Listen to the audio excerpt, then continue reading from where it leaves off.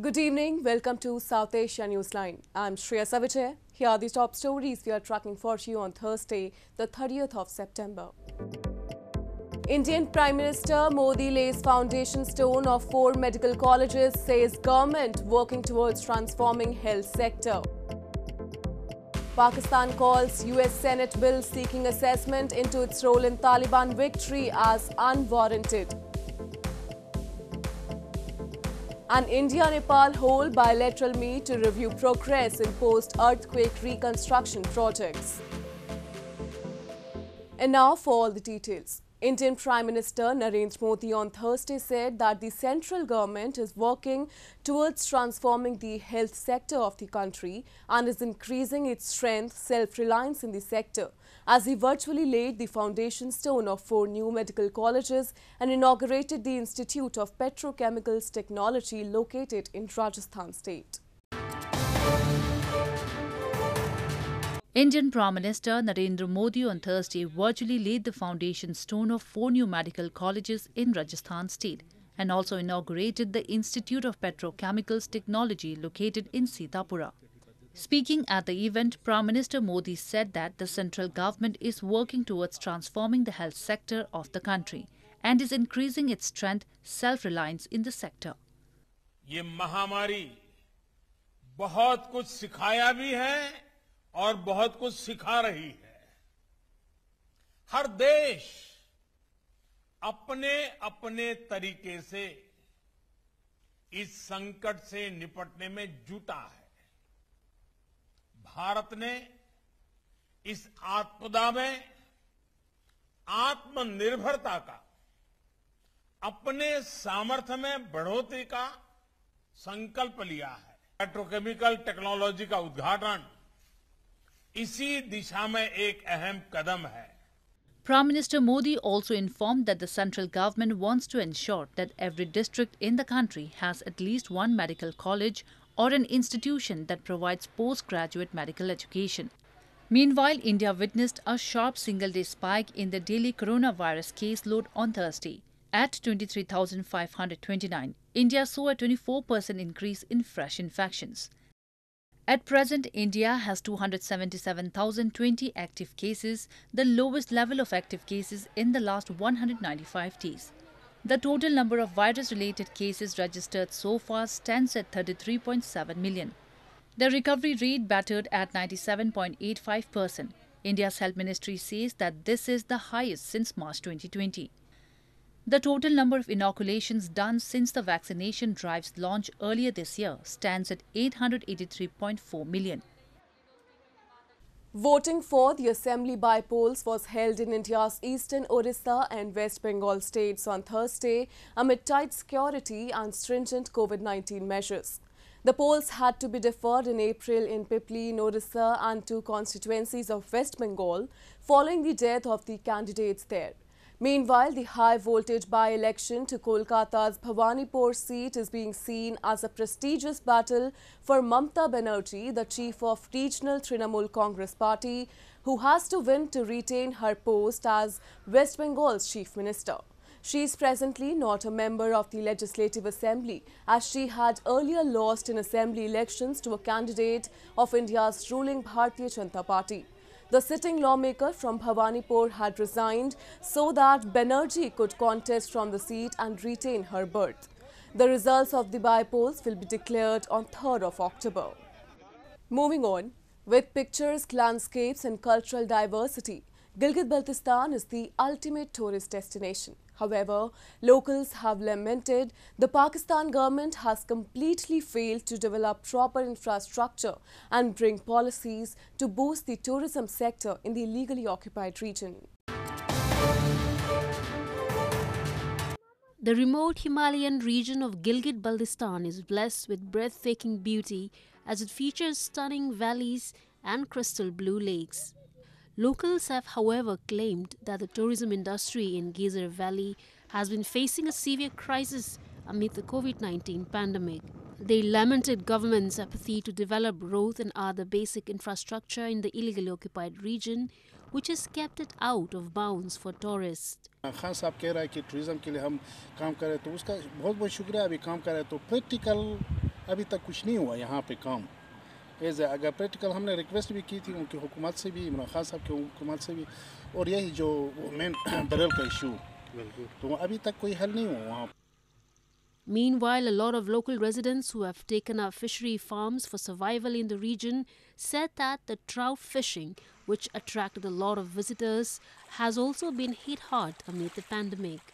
Sir मैं इस वक्त लोकल टूरिस्ट आते हैं, बस कोविड की वजह से वो हमारे इस इलाके में टूरिस्ट नहीं आते इस साल और नहीं आए हैं, तो इसकी मार्केट तो अभी बहुत है, ट्रोट की मार्केट बहुत है। हम अगर यहाँ प्रोडक्ट हो तो ये एक्सपोर्ट भी हो सकती है, तो इसकी वैल्यूज़ बहुत है, लेकिन कोविड की वजह से हम कुछ नहीं कर पा रहे इस साल।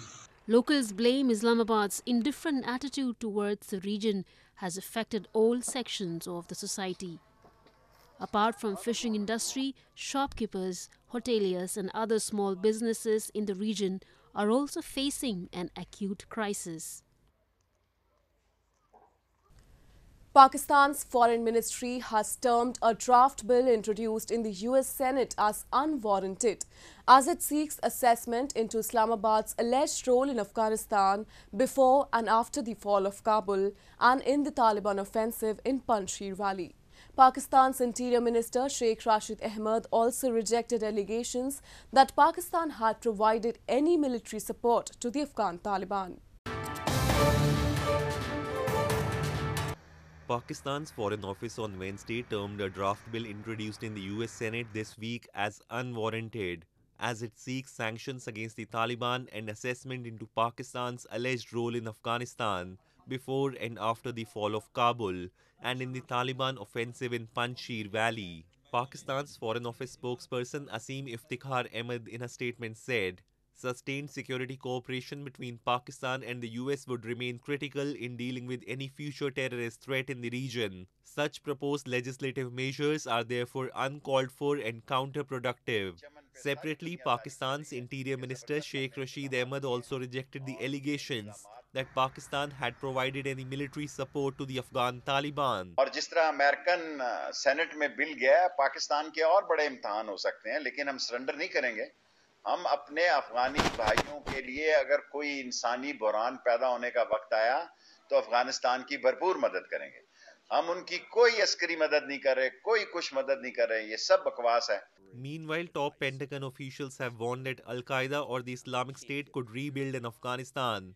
That is yet to be seen. We could get to that point, General Kenneth McKenzie, the head of the US military's Central Command, said in response to a question at the Senate Armed Services Committee hearing on Wednesday. This comes as Taliban earlier this month denied the presence of Al-Qaeda and Islamic State militants in Afghanistan, despite attacks by the Islamic State following the Taliban's takeover in August. In news from Afghanistan, Afghanistan's health system is on the brink of collapse, the World Health Organization has warned. While on the streets of capital Kabul, the hunger families are suffering is as acute in urban areas as the drought-stricken rural part of the country. Under the Taliban, Kabul residents now hope for improvements in healthcare and medicine availability. Amid economic problems and rising poverty in Afghanistan, now the healthcare system that is very dependent on foreign aid is on the brink of collapse. Afghans say most healthcare facilities across the country are now running out of emergency medication, and there is a lack of medicine in medical facilities. Several COVID-19 hospitals have also closed. Residents in capital Kabul on Wednesday said they hope for improvements in healthcare and medicine availability under the Taliban.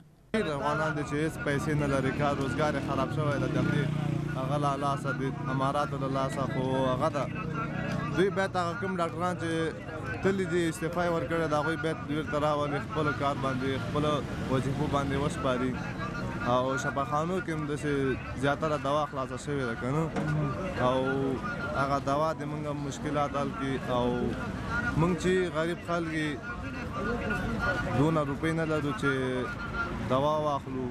Another Kabul resident said he hoped doctors would decrease their consultation fees amid unemployment in the country. چون که در افغانستان فعلا غریبی نیست، مردم بیکار است، در بدر از دکترها فیش پایان بیاره برای مشکلات مردم رسیدگی شود. Last week, the World Health Organization's representative to Afghanistan called on the international community to resume funding of the war-torn country's health program, which was suspended when the Taliban took over governing the country, as the healthcare system had plunged into crisis. Since takeover, the Taliban have grappled with a severe economic crisis and have faced pressure on issues ranging from girls' education to allegations of reprisals against former officials and others associated with the previous government.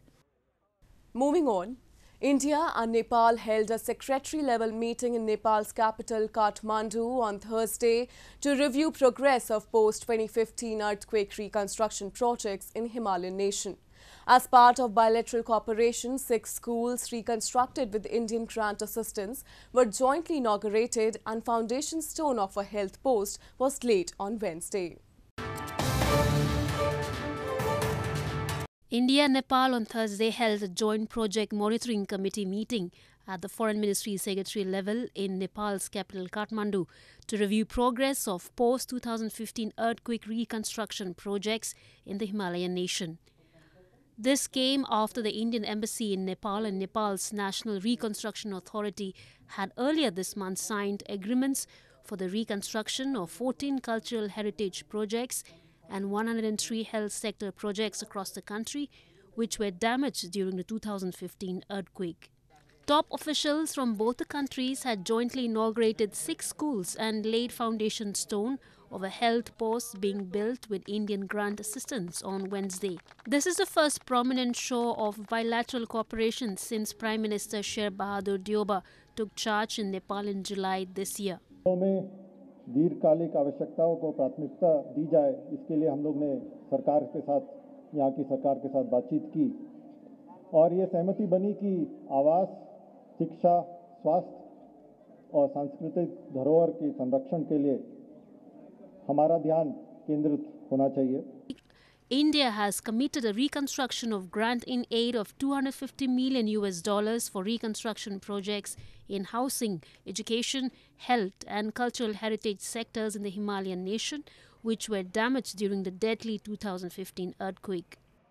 Dal Lake in India's northern Srinagar city is integral to tourism and recreation, with houseboats being a major tourist attraction for decades in the beautiful Kashmir Valley.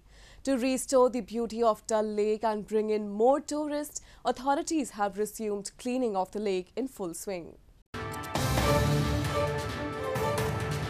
Cleaning of the iconic Dal Lake is in full swing in Srinagar city of India's northern Jammu and Kashmir territory, as authorities try to restore the beauty of the lake and bring in more tourists. Jammu and Kashmir Lakes and Waterways Development Authority brought machines to speed up the cleaning process, as manual cleaning was also done on Wednesday to clean lily, weed and garbage from the lake. इस साल हमने ज़्यादा mechanical component increase किया है. हमने इस साल तकरीबन 15 से 16 मशीनें और डिप्लॉय की हुई है, ख़ास तौर पे जो लिली एक्सट्रैक्शन के लिए है. इसमें भी आपको और भी ये मैं बताऊं कि क्योंकि ये लाइव लेक है, इसमें जो मैक्रोफाइट्स होते हैं, एक्वेटिक प्लांट्स होते हैं, उनके लिए जो साइंटिफिक एडवाइजरी है वो ये है कि 30 से 40% ही हमें वो उसको निकालना पड़ता है. और इसमें और भी फैक्टर्स इन्वॉल्व होते हैं, क्योंकि ये हैबिटेट इसके लिए भी है, वाटरफाउल के लिए भी है, फिश के लिए भी है. Dal Lake is integral to tourism and recreation in the region and is named the jewel in the crown of Kashmir, with houseboats being a major tourist attraction for decades in the beautiful Kashmir Valley.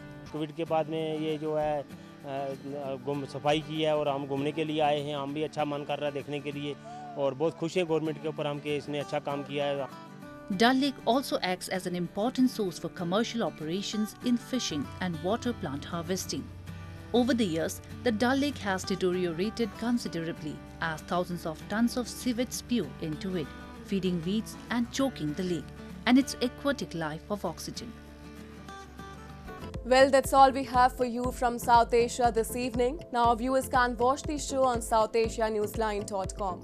You can also visit us on facebook.com/SAsiaNewsline and follow us on Twitter @SAsiaNewsline. That's all in tonight's edition. We will see you same time tomorrow. Good night.